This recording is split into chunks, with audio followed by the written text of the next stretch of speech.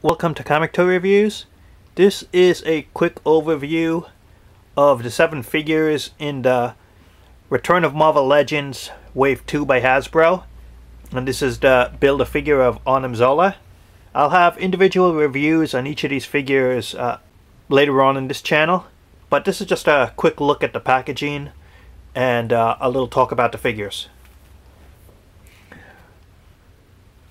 First of all, like Wave 1, there are 7 figures in the wave, but you only need 6 to build a figure, and the 7th figure does not have a Build-A-Figure part.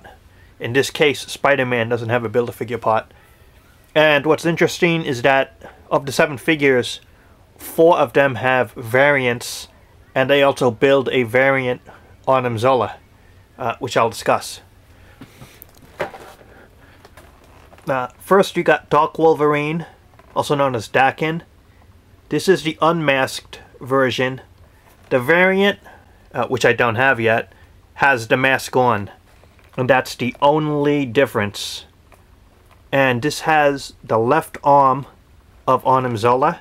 If you see the packaging, it's just like Series 1 in style. And if they really wanted to, like the 2 packs, they could have just included the head and make you switch it in or out. But again, for a variant, it was a little cheap way to repackage the figure and sell it again.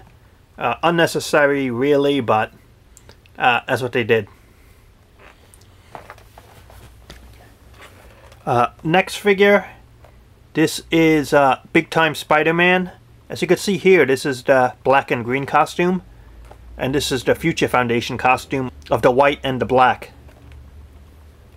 As a Spidey fan, I was really happy to get this one out of the whole wave, out of the variants, in terms of being able to find it. Because this costume, I really don't like too much, and if you saw the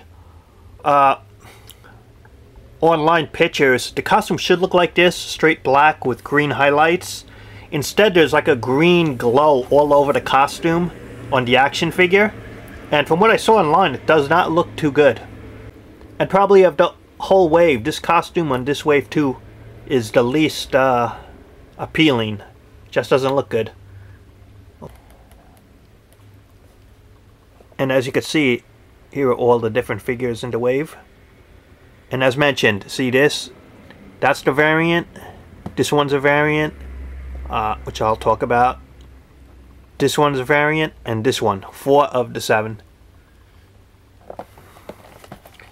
You can see here the costume looks really nice. Next, this is Madame Mask, and the other one, you can see on the card here, the variant. You can see right here, nice and clear. Here's a key part. This has the torso of Arnim Zola, the Build-A-Figure.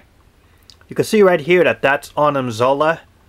Well, the other one, the one in green, the Build-A-Figure part of Arnim Zola on her packaging is the Red Skull and not Arnim Zola. And that Red Skull is a variant piece to make another Arnim Zola Red Skull version.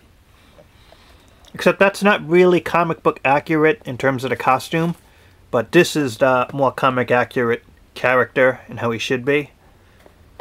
And just a really good find. This is a Iron Man villainess. And you can see here the art looks nice.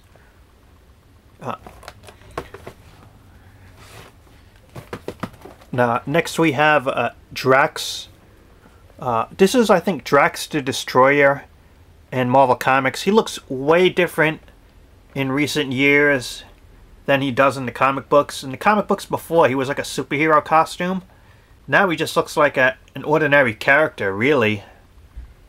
No longer a superhero in style. This has the left leg of Arnim Zola. And in the back, some nice art. This one, Marvel's Wrecking Crew. You can see here Thunderball and Piledriver. This is Thunderball.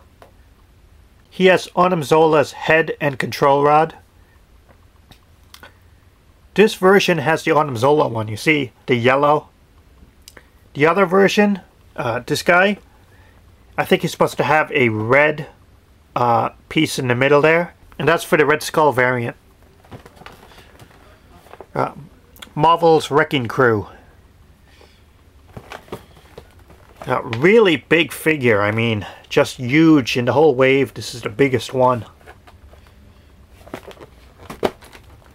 This one, they just call it Captain America, but this is the Winter Soldier, or Bucky Cap, as they say. This has the right leg of Arnim Zola. And last, we have X-Force's Phantom X, the X-Men character, pretty new in the books in terms of recent years. And originally he had an all-white costume, kind of looking like Storm Shadow. And he has the right arm of Arnim Zola. So that's a quick look at Series 2. And I'll have individual figure reviews later on in this channel. So thanks for watching, and talk to you later.